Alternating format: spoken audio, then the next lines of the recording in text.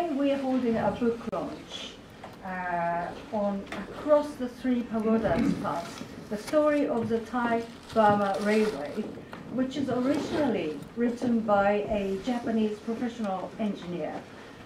When our friend Paul, Mr. Paul Noble, offered this book launch, I kind of felt, being a Japanese, POWs and then the story of this Thai-Burma Railway always makes me feel a little bit uncomfortable. Although I was born after the war, obviously whatever our fellow Japanese did in the past, and then which is not really a very nice thing, always makes me kind of feel uncomfortable.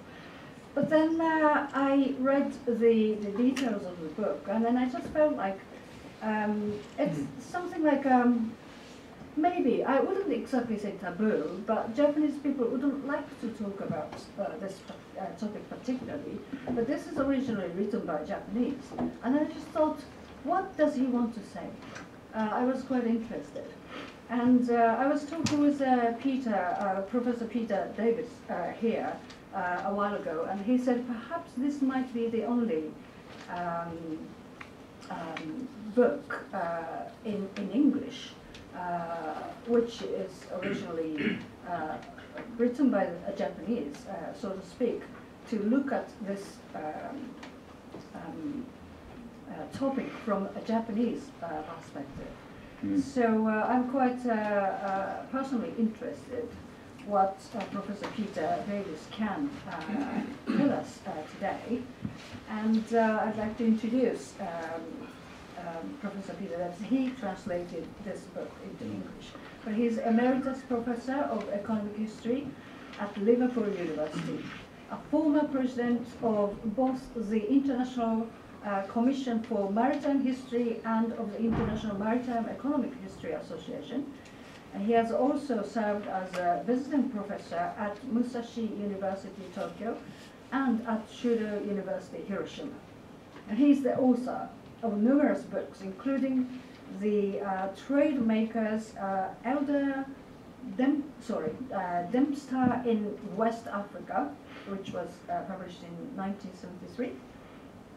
The Man Behind the Bridge, Colonel Tusi, and the River Kwai, which was published in 1991, and most recently, the Business, Life and Letters of Frederick Corns, Aspect of the Evolutions of Commerce in Modern Japan, 1861 to 1910, which was published in 2008.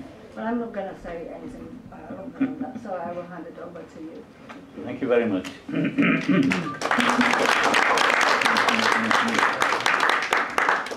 Well, ladies and gentlemen, I prefer to sit and speak rather than use the microphone. If you can't hear me at the back, perhaps you'd indicate. This one's fine.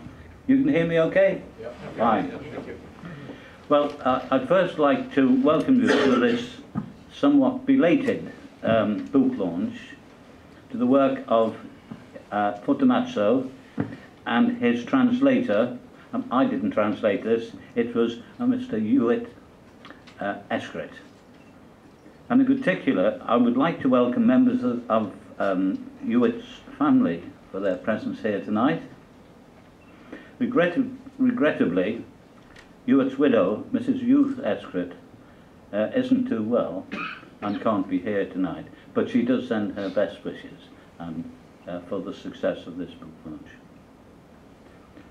The deaths of Hewitt and Futamatsu and my own commitments to other projects have been major factors in the delay to this publication. However, in view of the importance of expressing the Japanese viewpoint on the building of the Thai-Burma Railway, I trust you feel that the wait has been worthwhile. It's my intention to outline the background to my involvement and research, rather than discuss the contents of the book in every detail. After all, you can read this for yourself if you acquire a copy. So. My academic interests were, and largely remain, in maritime economic history, and involved research into British shipbuilding and ship operating. The rapid post-war decline of the British industries and the rise of Japan, which surpassed Britain by 1955, made me look closely at Japan. And this was confirmed when the Liverpool shipping companies I was concerned with started to buy all their ships in Japan.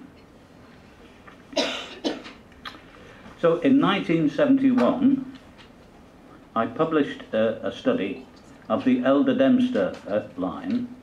This is a major Liverpool company, under the title of The Trade Makers.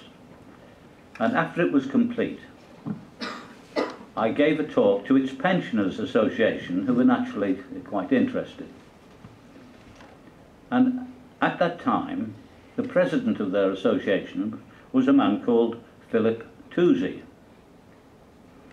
And after the talk, he came to me and said, would I write his biography? He explained that The Bridge over the River Kwai, the film, had upset many of his friends, who felt that as he was the senior British officer, portrayed by Alec Guinness, that he was being unjustly accused of being helpful to the Japanese. Thus they insisted that his real story needed to be told. And although he was essentially a very private person who didn't want any publicity, he eventually agreed, and then turned to me and said, I'd like you to write my biography. And when I said why, he said, you are the only author I know. So that put me in the place. So after much deliberation, I fell under his spell, and then began a series of weekly meetings at his home, which was near Liverpool, and this resulted more than 50 hours of taped interviews. Copies of these are available in the Imperial War Museum and are quite extensively used by other scholars. Now, I had previously published a number of biographies, not of military personnel, but I was familiar with many secondary sources. So they helped to supplement the taped interviews. And I also discovered that at least 50 of his contemporaries, prisoners of war, had written their own accounts of their captivity. And because of Toosey's status as the senior British officer, all had, or virtually all, had sent him copies, so I had access to those. And now, in addition to this, the literature on the Pacific War is very extensive. So I was able to build up a picture of this subject and the man quite quickly.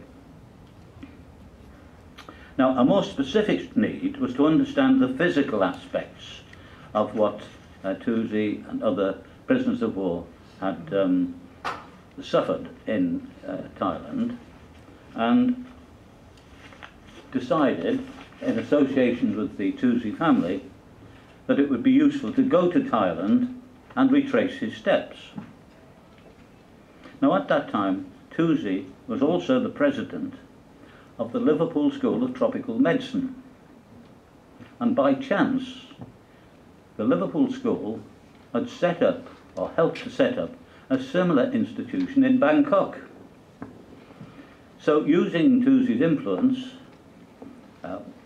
Patrick, his eldest son, and I went to Bangkok, where the school were very happy to send, to help us to go to the north of the country, and provided a number of doctors to go with us on the excuse that it was an area, a remote area, that they very seldom visited.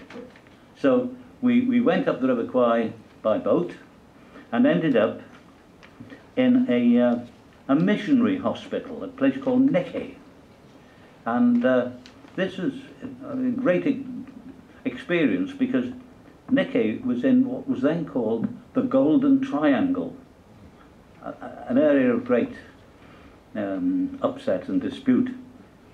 But the hospital taught all the locals, all the rebels and all the, the government officials without fear or favour, and the hospital was regarded as neutral ground. Well, from there, Patrick and I were to walk to the Three Pagodas Pass. And it's very interesting, I think, of how we proposed to do this. The police said they would give us an escort. Remember, this is a time when there's all sorts of problems in the area. So we joined this, the police escort, and found to our surprise that the escort was led by an elephant. And the elephant walked in advance of the police and ourselves, carrying the gear and equipment, and that was fine. But the added bonus was that if any landmines had happened to be laid, the poor elephant would have got the benefit. Now, fortunately, that didn't happen, but there we are. Another thing was that when I knew I was going to walk in the jungle, knowing nothing about these things, I went down to our local Army and Navy stores and bought a special pair of boots. So before this walk to Three Pagodas Pass, I put my new boots on, and I'd gone about 100 yards, and we came to a little stream. And I walked through this stream and squelched for the rest of the day, as you can imagine.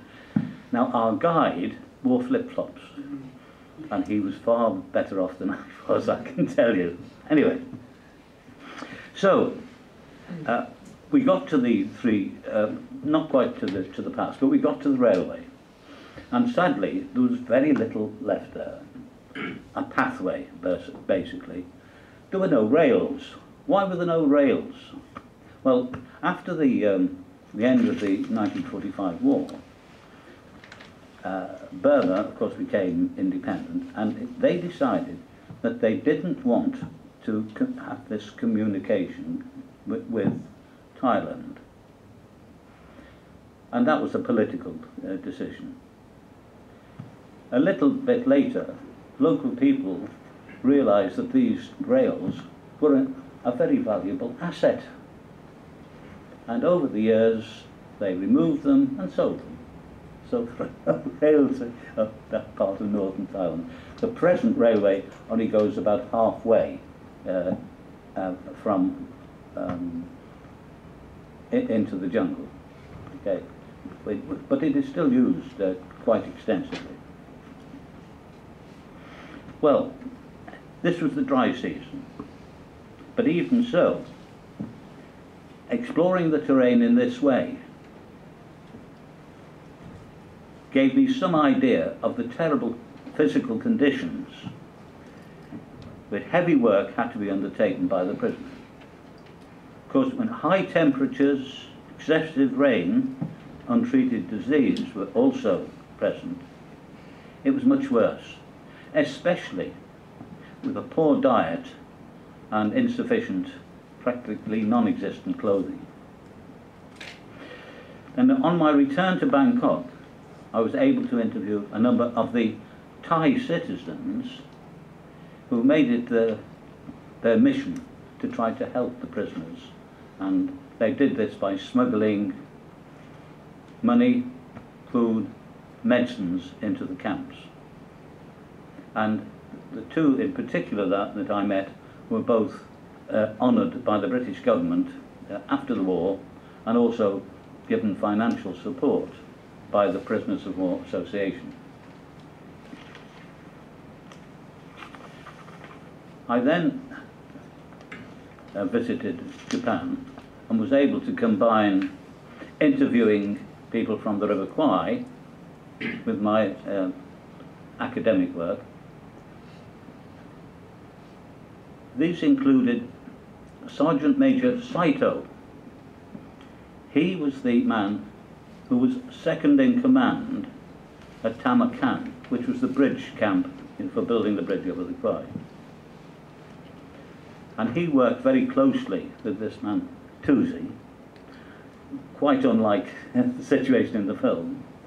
And as a result of their cooperation, the very severe, strict regime was modified in a little way, so that Tusi was able to negotiate a rest day.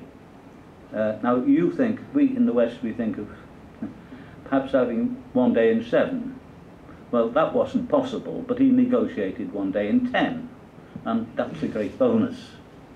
And he also arranged other very small concessions, but totally, in that situation, they were very helpful. And one of the long-term consequences of this was when the war was over and an investigation was undertaken to see which of the Japanese were war criminals, Tusi exonerated this man Saito. And at a later stage I got to know Saito extremely well, and he was, more of him later. Another major railway officer who I interviewed was Renichi Sugano, and he served on for the whole length of the period the railway was being built and operated. Now, he had a personal interest in photography. That was his hobby. So he took many, many pictures of the railway, which were great. So provided a comprehensive record. It was very, very helpful. And interestingly, after the war, he bought a shop in Shinjuku in Tokyo and set up a photographic business where up till very recently, a few years ago, he specialised in weddings and family portraits. So he's a perfectly happy photographer. And he joined the 9th Railway Regiment, where he met the man we really want to talk about tonight, Futamatsu. Now, my own association with Futamatsu began when I was introduced to him by an American bomber pilot, a man who had flown his Liberator from India to bomb the bridge over the River Kwai. And he got to know Futamatsu, and knowing that I was in Japan, he arranged an introduction. And this led to many meetings in Kyoto, where Futamatsu lived, in a very ancient and drafty Tokugawa house. Very interesting house. He was born in Kyoto in 1912 and graduated from his local university with a degree in engineering in 1936. In view of later events, it's not surprising that his student project was to assist in the construction of a railway bridge over a local small river near Osaka.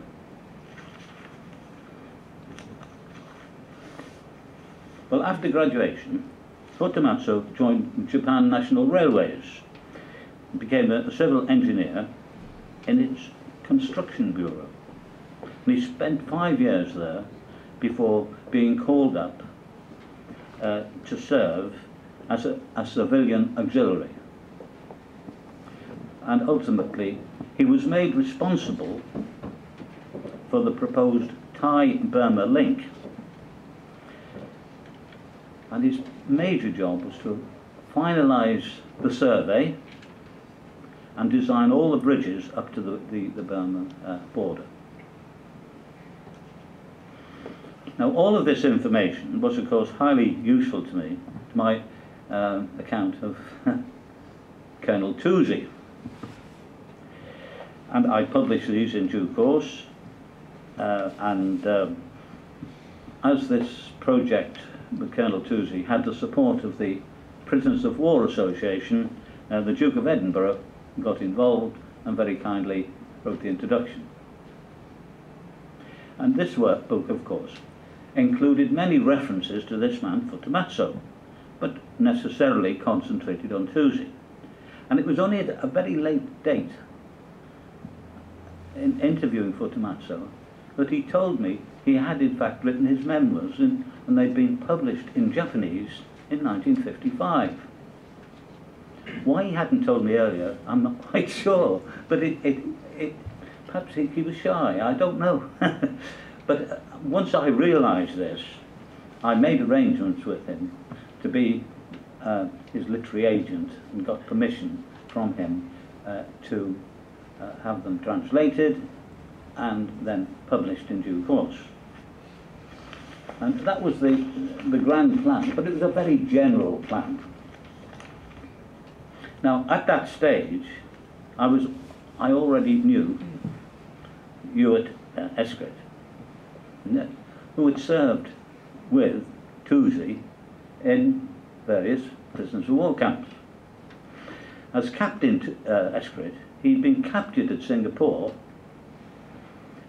but was then moved at a later stage to take part in the construction of the railway. He had no previous knowledge of Japanese, but he had a good ear, and during his captivity and after his homecoming, he devoted himself to learning the language and became expert in both spoken and, very impressively, written aspects of the language. Now, I was aware of this, and I also received a recommendation from Professor Louis Allen, who was quite an eminent scholar at this time, and this led me to inform Ewart of Futamatsu's work and write a letter of introduction.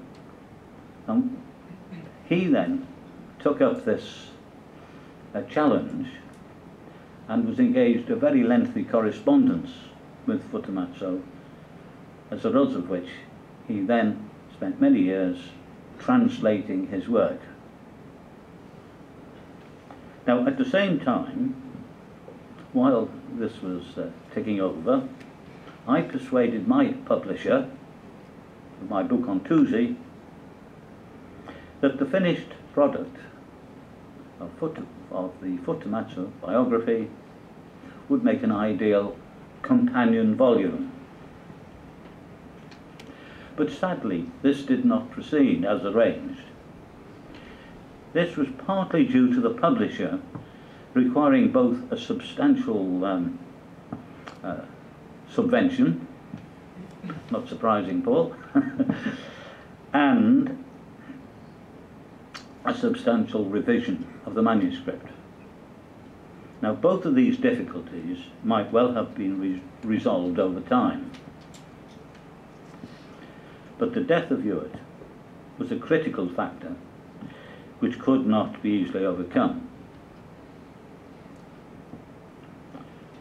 Fortunately, I was able to retain Futamatsu's permission to continue with this project, and with the approval of Mrs. Ruth Escott, and the aid, I must acknowledge, of the Great Britain Sasakawa Foundation, it's finally enabled this translation to be published.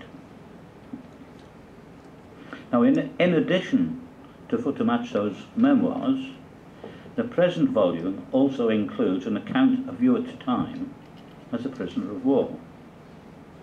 He was, therefore, well qualified to comment in his introduction on Futamatsu's attitudes and opinions as indicated in the writing. Thus, he criticises Futamatsu's views on Japan's failure to follow the international conventions on prisoners of war, which he argues that even if Japan had not signed the final one, it was widely expected that all civilized nations would follow their provisions. He was also surprised to learn that Futamatsu violently objected to the title given to the railway of the Death Railway, because Futamatsu was well aware of the statistics. But of greater significance was his refusal, Futamatsu's refusal, to condemn the military authorities for starting and continuing even when they knew that supplies of food and medicines were totally inadequate for the number of people that were engaged in this project. However, it must be said, these aspects were not Futamatsu's priorities. He was much more concerned with technical matters and how any difficulties could be solved in providing a secure supply line to the Japanese army in Burma. That's his priority. And you have to remember at this stage that following Japan's early victories, the beginning of the Pacific War, communications were so stretched that they placed an impossible burden on an already inadequate Japanese mercantile marine.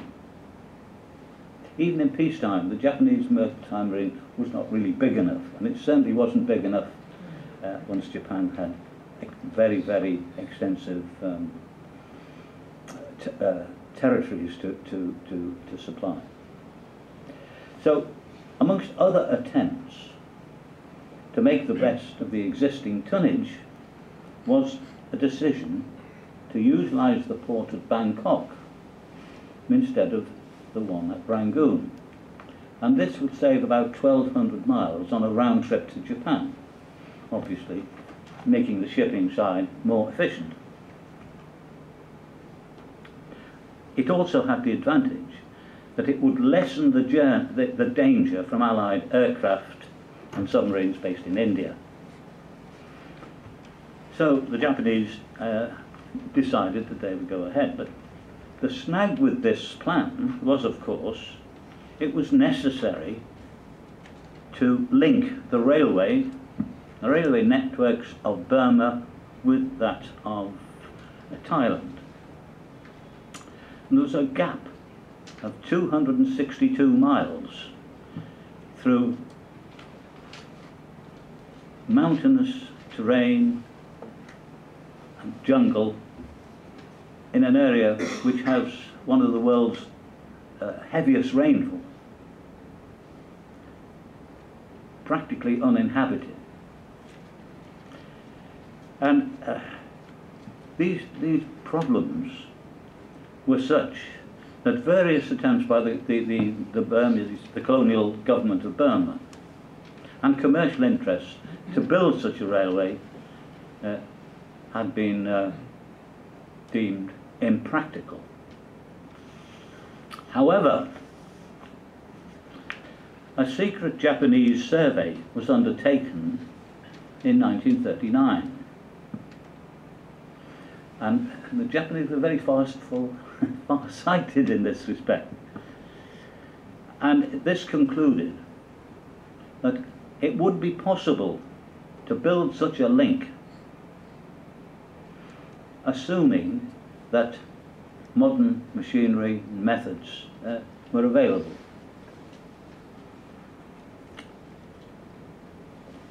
Using this survey as a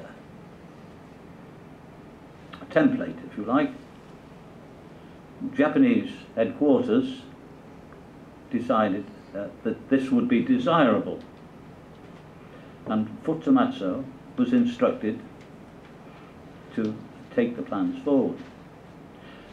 Sadly, when Futamatsu was involved, there was no modern machinery.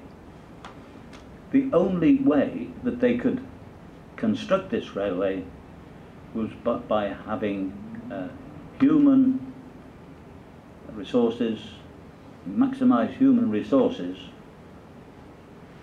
who were equipped essentially only with hand tools and dynamite.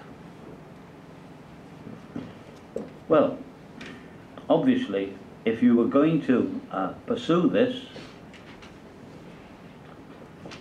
you then needed a huge amount of labour. And of course the labour, Japan at this stage had, I've seen the figure of 300,000 prisoners of war. Something on those lines, a massive number. So that they decided, against all the conventions, to employ prisoners in this way.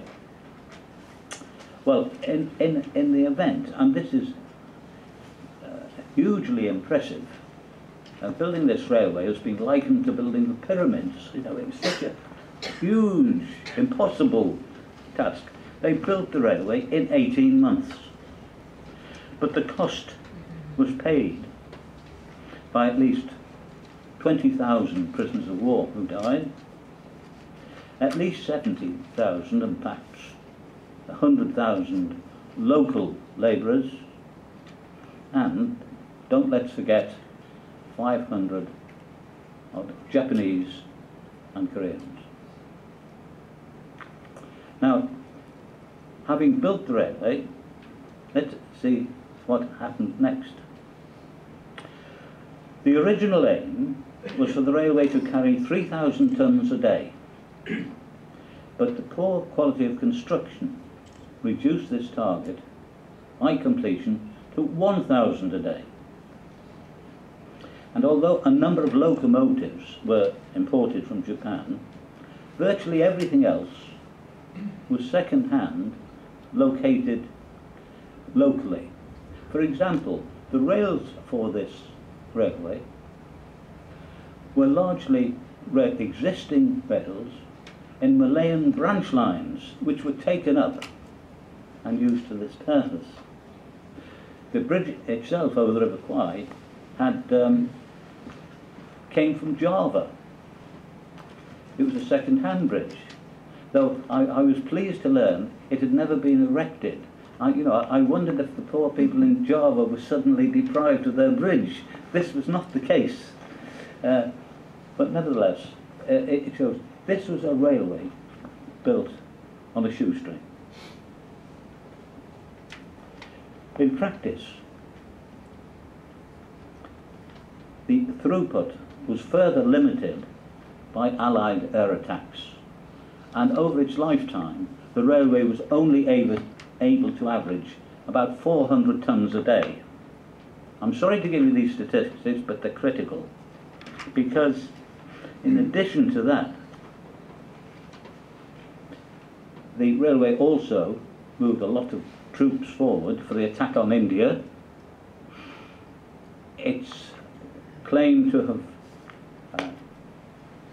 evacuated 10,000 wounded from the battle for India, and it's also enabled the surviving Japanese units to withdraw from India back to the Thai border in a relatively good order, much better order than if it had to walk.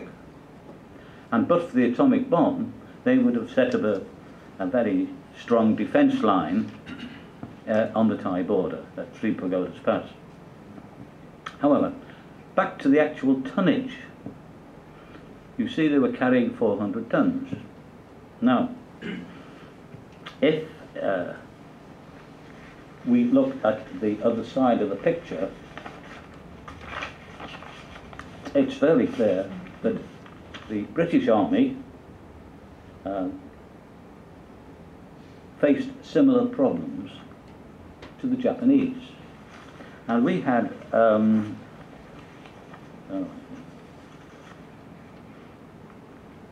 according to General Slim, who was the British commander of the army in Burma, the original supply line was a railway designed to cope with the Assam tea industry, and that could supply about 600 tons a day. A bit better than the Japanese. However, over time they developed that line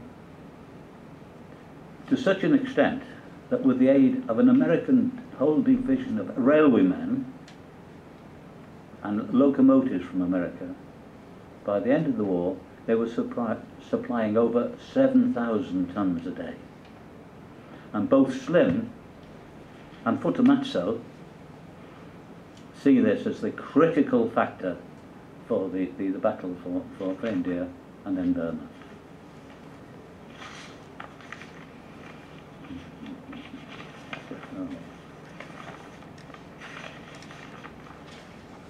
Now, following the end of the Pacific War, Futamatsu was interned for about a year as a prisoner of war before he was repatriated.